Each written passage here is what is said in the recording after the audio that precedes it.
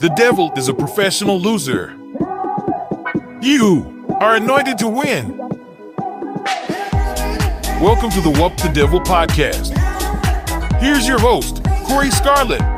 But with that being said, I'm going to get into my podcast topic today, which is, and let me pull it up for you guys. What'd I do with it? Oh, here it is. Who is the Antichrist and why it's not Trump or Biden? So a lot of people don't like talking about end time stuff. I'm not a complete expert, but I know enough about it. The one Simpsons episode, yeah, there's Simpsons episodes where there was a Simpson episode where he was elected president or something, or he was coming down the elevator before it happened, right? It's kind of crazy how all that happens. But anyways, so there are people, I've seen people that talk, they act like Trump is the Antichrist, or I've even seen people say Biden is, or just random people they think is the Antichrist. And if you don't know who the Antichrist is, I'm going to spell out who it is from a few scriptures in the Bible.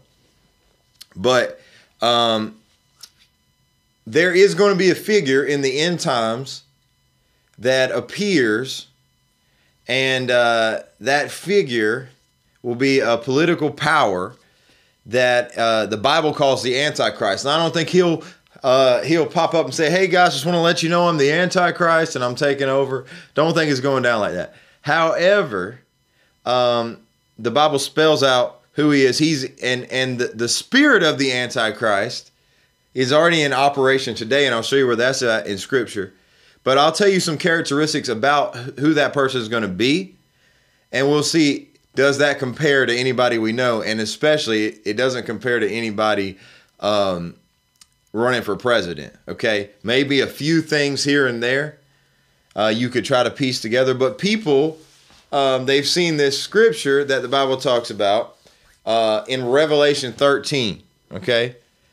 Revelation 13 verses 3 and 4 talks about this. It says, one of its heads is talking about the Antichrist. One of its heads are the beast. The Bible calls it the beast or the Antichrist.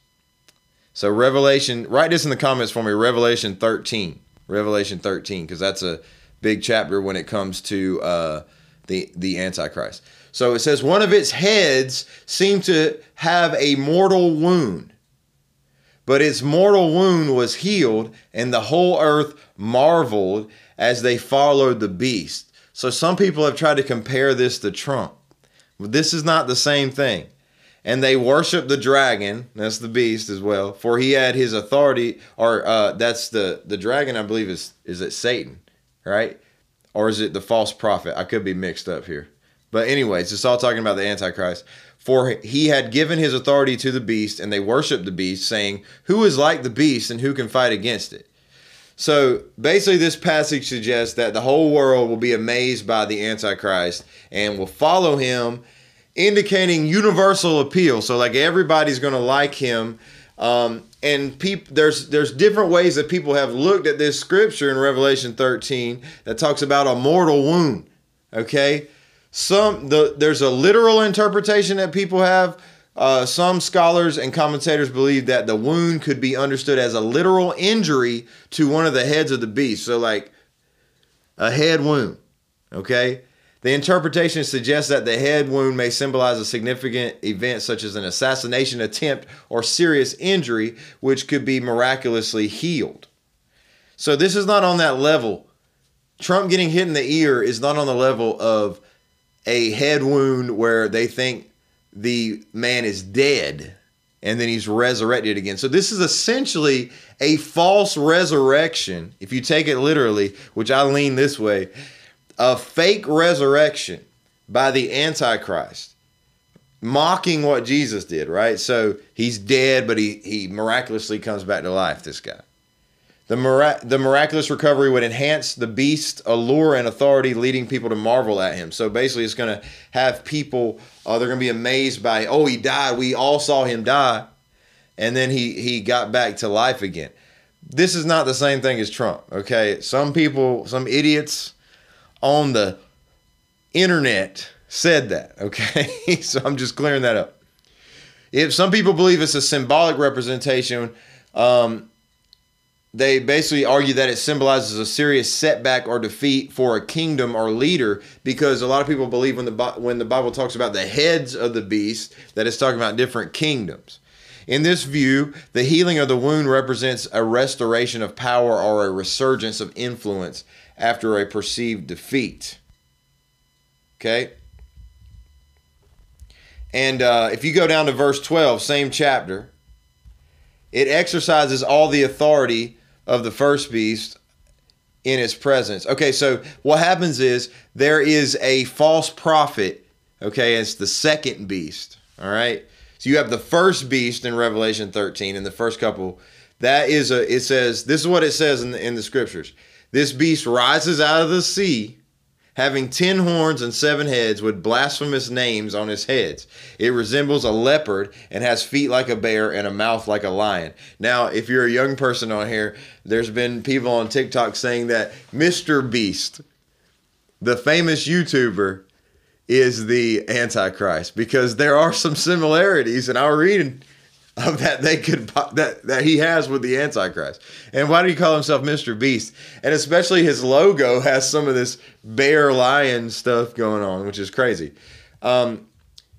This first beast we know from reading it and studying it, scholars say he's a world leader. So this is the Antichrist figure, a political power who embodies the spirit of the Antichrist. And he has this global authority. He opposes God and persecutes the saints that are alive during the time. Many interpretations link it to a future totalitarian regime. So you're looking at like a one world government. Yes, because the scriptures say that. Now, and I'll get into that in a minute. The second beast that it talks about, a lot of people believe this is it's called the false prophet, and a lot of people believe it's a religious figure.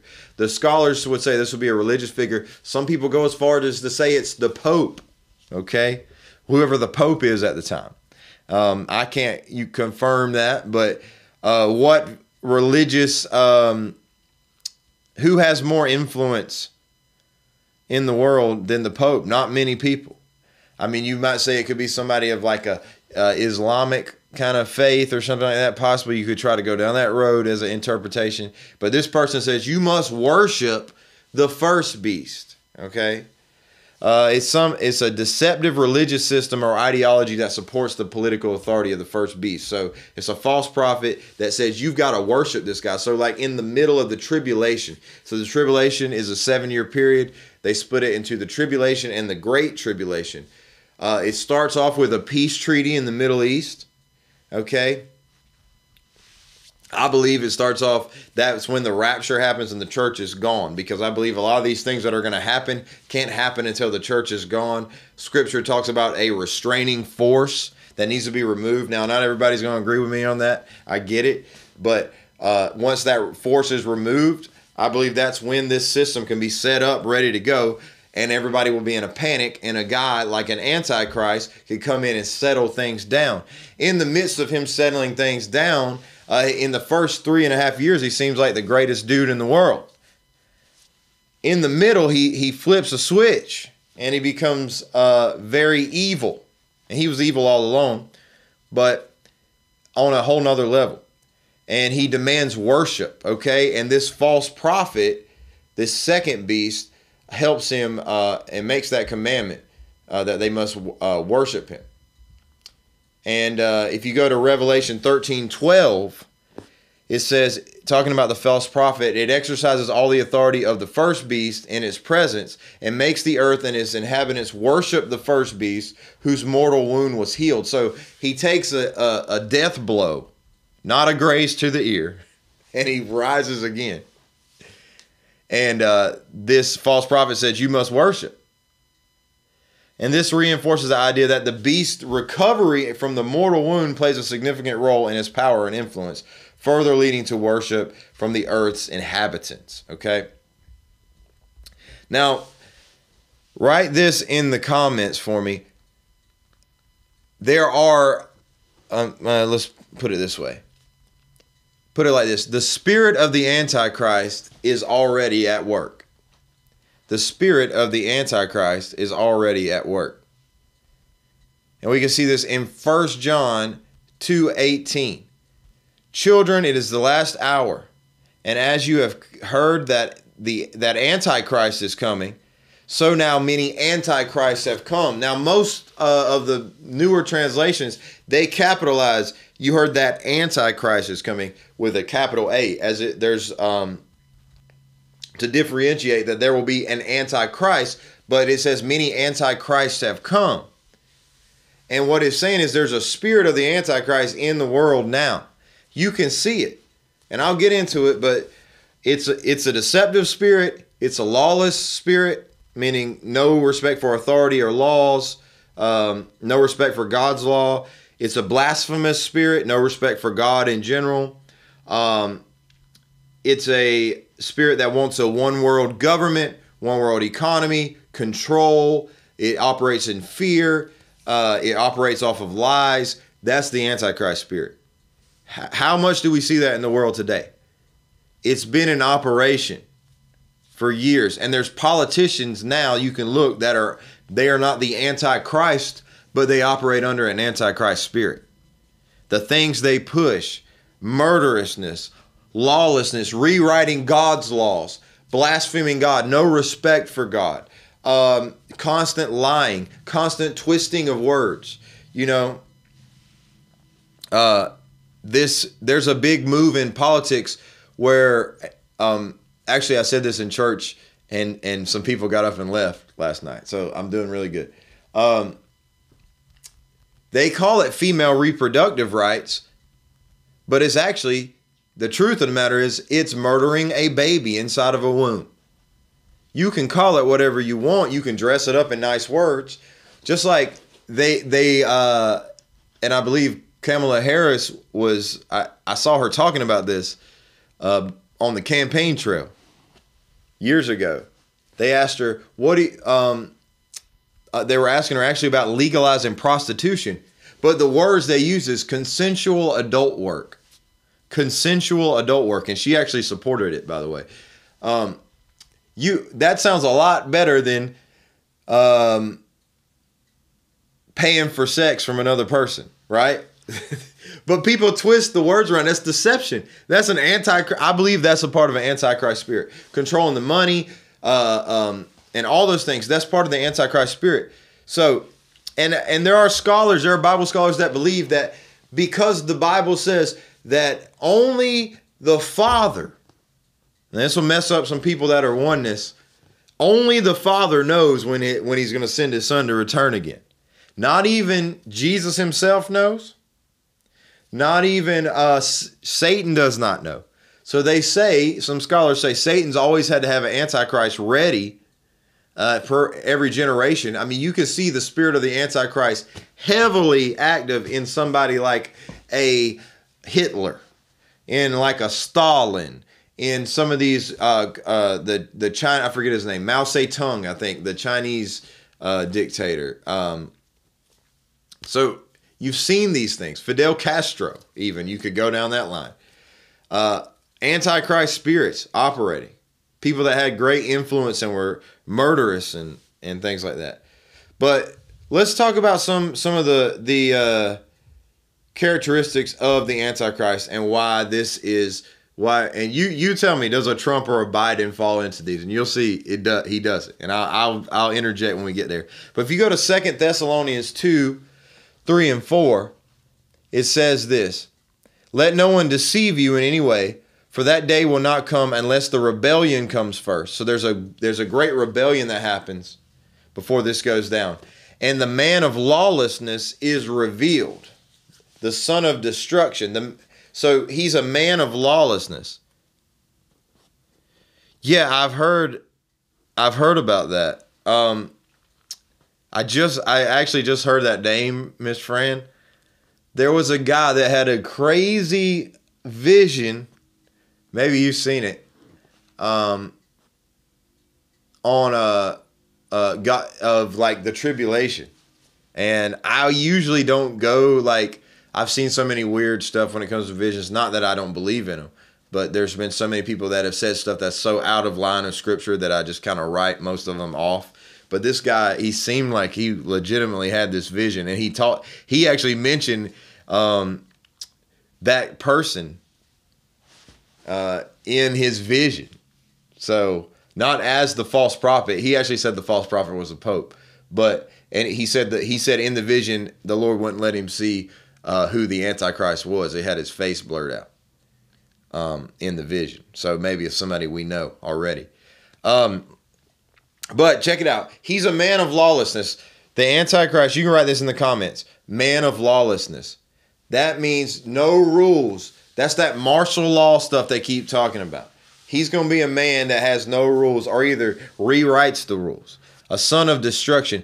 And check this out. He opposes and exalts himself against every so-called God or object of worship. So check this out. He exalts himself against every God, even the other gods. Not just Jehovah, not just the God of Abraham, Isaac, and Jacob. That's where a lot of people miss it. And I know there's a lot of people believe he's going to be a Muslim leader because of the extremism. But according to scripture, he exalts himself against every so-called God. So if that's to be taken literally, which I believe it is, he cannot be. He has to somehow disrespect Allah as a God as well.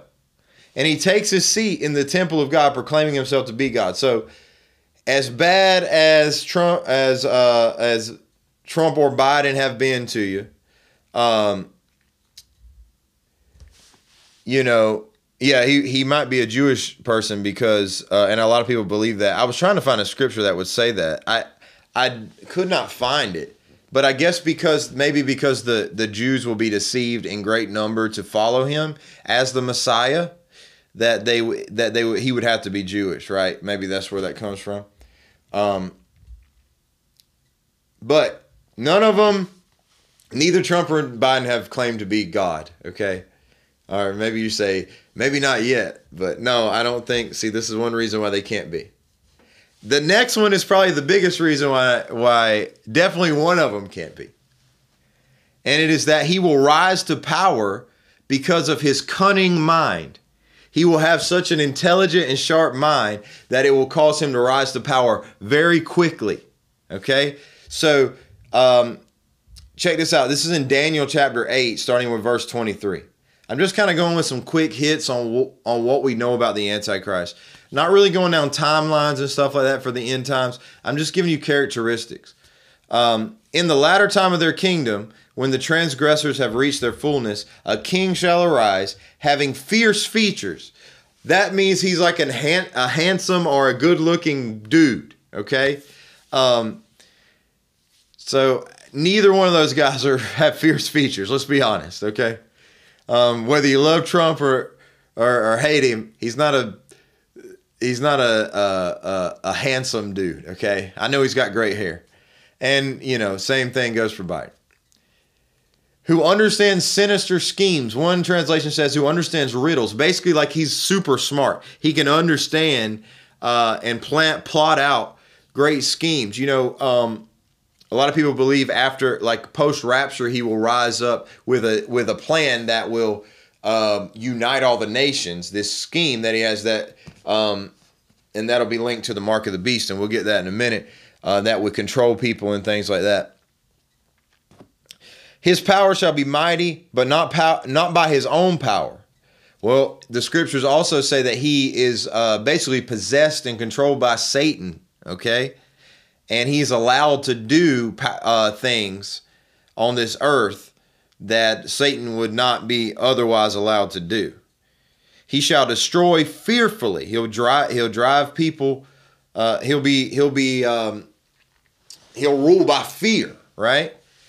And shall prosper and thrive. So he will be a success. He shall destroy the mighty and also the holy people. So he's going to destroy mighty people and the Jewish people. I don't believe Elon is, but he would have more characteristics than Trump or Biden. Yeah, I could agree with that. through his cunning, he shall cause deceit to prosper under his rule. So through his cunning, Trump is pretty a cunning guy. Biden, the opposite.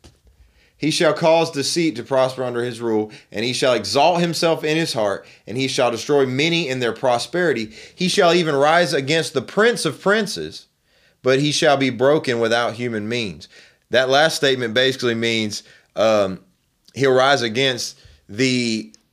to rise against Jesus himself. This man will, because you got to think about this. If you don't know, there's a battle in the end where they literally accumulate forces to fight against Jesus. The Antichrist does. And Jesus comes and destroys them. Battle of Armageddon, right? So he's going to rise against the Prince of Princes, Jesus, but he'll be broken without human means. So human force won't stop him, only Jesus, basically is what that's saying. And he's going to be so cunning he can get global influence. Well, this can't be Trump or Biden because they are not able to get that kind of influence. The country is divided. Was 50-50 at one time. It's looking more like 75-25 in the last little bit. So, but it's divided and people are not on the same page. They're not people. The thing coming out of coming out of the debate for a lot of people was, man, I can't believe this is our two candidates. A lot of people, that was the sentiment of a ton of people. So I wish we had something better. I wish we had a third option, blah, blah, blah, stuff like that. They're not on the same page. They don't have that quality of the Antichrist. So take that off the table. He will rise to power quickly. Another thing, Daniel 11:21. In his place shall arise a contemptible person to whom royal majesty has not been given. So they won't know who he is before. He'll be this kind of unknown. That's where people get that thought process that the Antichrist will be an unknown, because it'll be this person whom royal majesty had not been given. He'll rise kind of out of obscurity. He shall come in without warning and obtain the kingdom by flatteries. So he's going to basically kiss butt to get his way to the top somehow and just get an influence that way. He'll use flattery and deceit to gain power and influence, potentially leading to widespread admiration and support. So that's pretty interesting there. Going back to Revelation 13, I'm looking at verse 7 and 8 now. He'll have global authority. And neither one, Trump or Biden, would have, they're nowhere close to having global authority. They can't get people, it's not that kind of thing. And that's why I think that there has to be a rapture, because there's going to be so much resistance. Without the church here, or with the church here, there will be resistance. But looking at verse 7, Revelation 13:7, also it was allowed to make war on the saints, talking about the beast, and to conquer them. And authority was given it over every tribe and people and language and nation. So he's ruling over the entire world. Okay? And all who dwell on earth will worship it. Everyone whose names had not been written before in the foundation of the world in the book of life, or book of life of the Lamb who was slain. All right. So he's demanding worship. He'll have authority over all nations and will demand worship by people who are not followers of Christ, and people who get saved during that time period and decide not to take the mark. And they basically have to run away from his authority because he will kill them, behead them. Antichrist is said to have authority over all nations. Okay, let me skip that. Another thing he'll do, 2 Thessalonians 2:9. The coming of the lawless one is by the activity of Satan with all power and false signs and wonders, and with all deception for those who are perishing, because they refuse to love the truth and so be saved. So he's going to deceive people, and one way he'll do it is by doing false miracles. You can write in the comments, the Antichrist will perform false miracles. So by the power of Satan, he will perform deceptive miracles that will cause people to follow him in masses. That's how he's going to deceive massive amounts of people. And yeah, we've seen deception from politicians. but never at this level that it's talking about here. How about blasphemy against God? Revelation 13, 5 and 6, backing up. I'm kind of like jumping all over the place in this chapter. And the beast was given a mouth uttering haughty and blasphemous words, and was allowed to exercise authority for 42 months. So that's that first half of the thing. It opened its mouth, or the second half, I guess, opened its mouth to utter blasphemies against God, blaspheming his name and his dwelling, that is, those who dwell in heaven. All right, so if you're a pre-trib rapture person, all the saints will be up there. He'll be blaspheming God, and those that, it's crazy because people will know the people that left the earth were Christians. Okay, there won't be a question. They'll figure that out at some point that everybody that's gone will be a Christian. And he's blasphemes them. Okay, he talks disrespectful to God, and you don't see that. I mean, Trump, whether he's not the cleanest man in the world by any means, but he respects God. Biden, for the most part, says good things. Now, every now and then he says some borderline blasphemous stuff, to be honest, if you want to break it down. I'm not getting into that. He said Jesus would have to come down to tell him not to run, and he's not coming down. And people took that as blasphemy. Blasphemy against all gods, and this is another thing I was talking about earlier. And I'll throw something out here for you, friend, in a second that might be really interesting. Daniel 11:36. And the king shall do as he wills. He shall exalt himself and magnify himself above every god. So you talking Buddha, Allah, Jehovah, Jesus, right? Our God and other gods. And shall speak astonishing things against the God of God. So talking about the blasphemous things that we were just talking about before. This prophecy indicates that the Antichrist's indicates his desire to be worshipped and his opposition to the true God. Now, did you know, I don't know if anybody knows about this, in the Islamic faith, there is something called the Mahdi, Mahdi. And there's been books written on this, because in the writings of Muhammad and the teachings of Islam, they actually talk about a lot of end time things. They even I believe talking about Jesus coming back. That they would defeat this evil person, the Mahdi, and Jesus would defeat this evil, I forget the name of the person that they would consider would be the Antichrist. However, I was looking for the exact reference, so if I could be wrong on this, but I heard, and I've heard people tell, many people say this, that this Mahdi character would be this Islamic leader that would rise and would be like his authority would trump any other writings in the Islamic faith. And I've seen some disagreements on that. Some people say no, it wouldn't. Some people said yes, it would. That's where I'm a little iffy on it. But like he rises up. So this is how, because if you think about it, he's going to make everybody worship. Right? Jews are going to worship him that are deceived. Muslims, people that were atheists, if they want to survive, will worship him. All these other things, right? So this Mahdi, he's going to basically rise up and say, hey, it's okay. You don't have to kill these other people that don't worship like you. And he'll kind of change the rules. I mean, that's basically what could be going down there. That's how it's like, if he's rising himself up against every god, why wouldn't the Muslims turn on him? Well, because if he comes up and he's considered to the Muslims the Mahdi, then they wouldn't, and they would respect what he said over the pre-existing writings in Islam. So I'm not a deep scholar on that, but I know a little bit about it. So interesting stuff there. If you go to Revelation 13:8, it says this: all who dwell on earth will worship it, the Antichrist, the beast, everyone whose name, we read that earlier. So he'll demand worship from all non-believers, all non-Christians globally, because they'll be gone, empowered by Satan. The dragon, Satan, gave his power and his throne and great authority. Revelation 13:2. There's no evidence to suggest, this is what this thing wrote. There's no evidence to suggest that either Trump or Biden is directly empowered by Satan as described for the Antichrist. Okay. He'll make war on the saints. Revelation 13:7.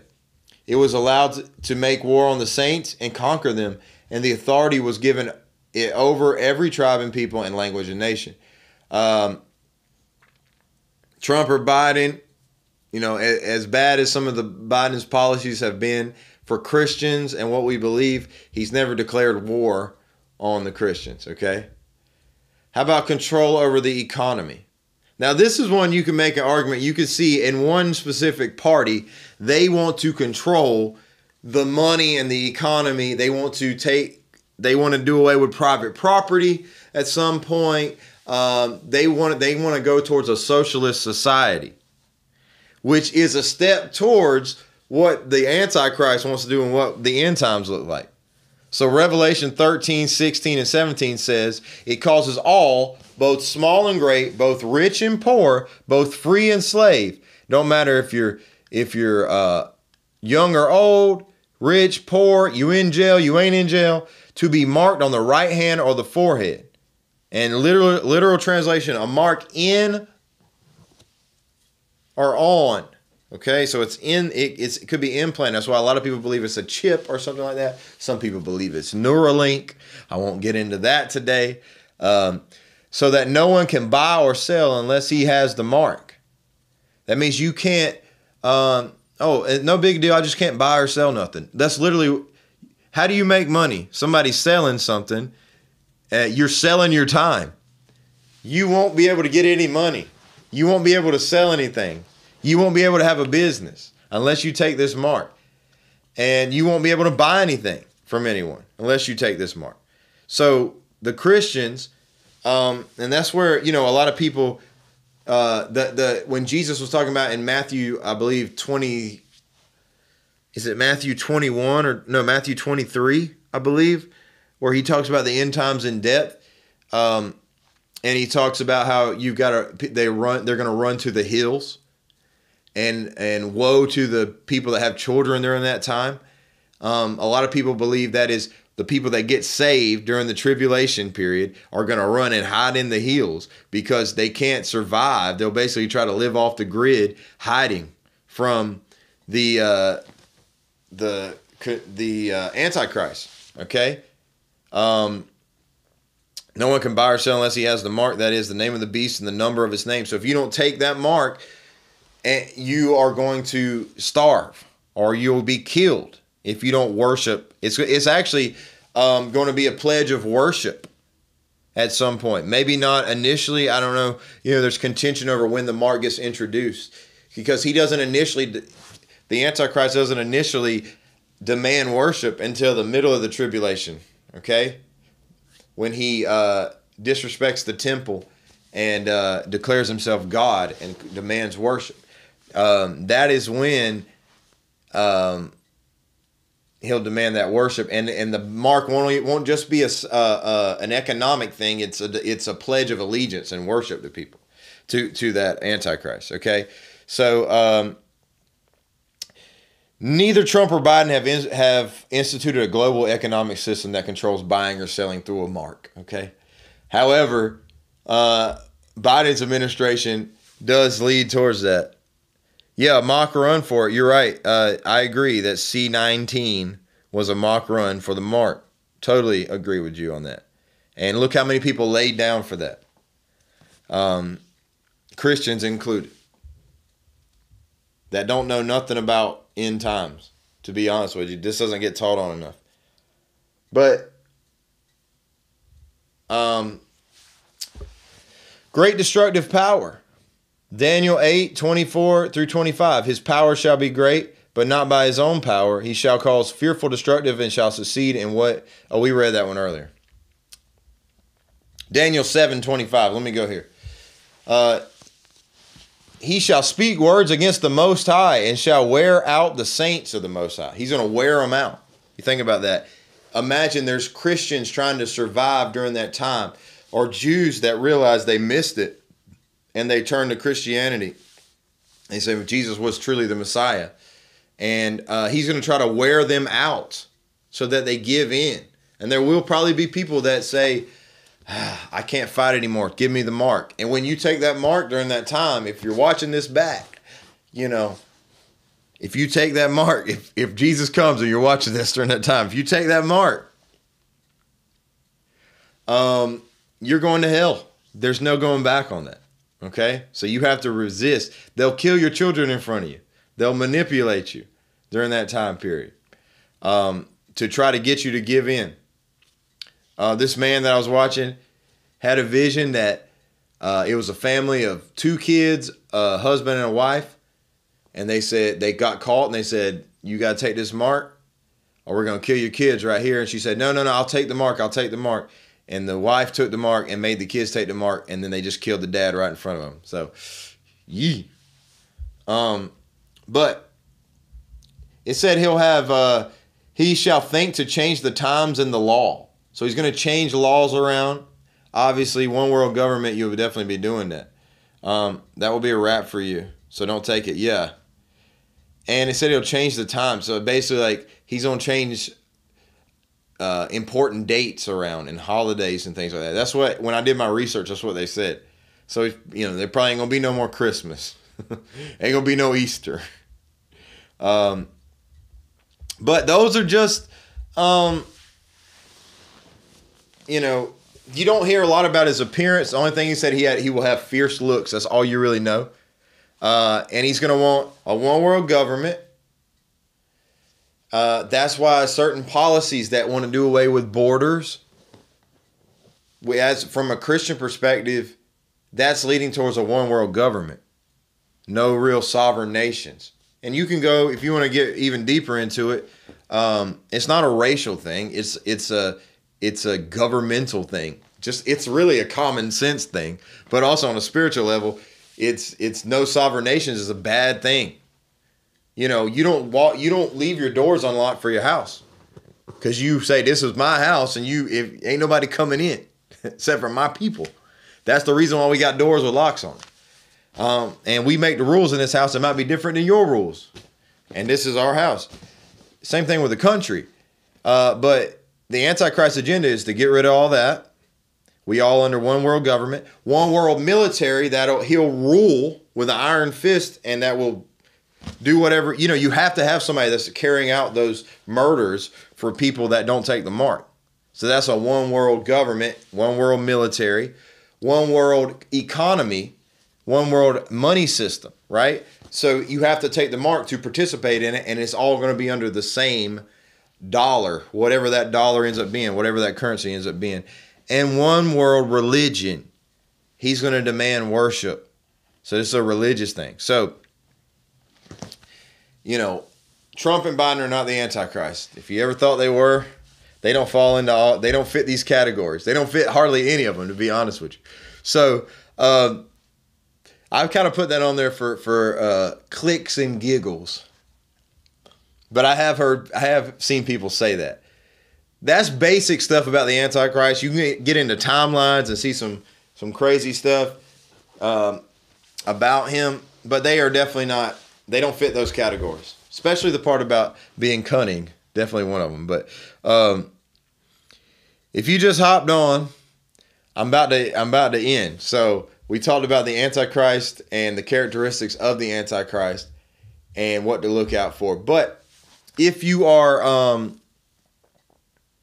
if you want to give, you want to sow a seed towards, if you didn't know, me and my wife, we are now the campus pastors of Dominion Church in Sumter, South Carolina.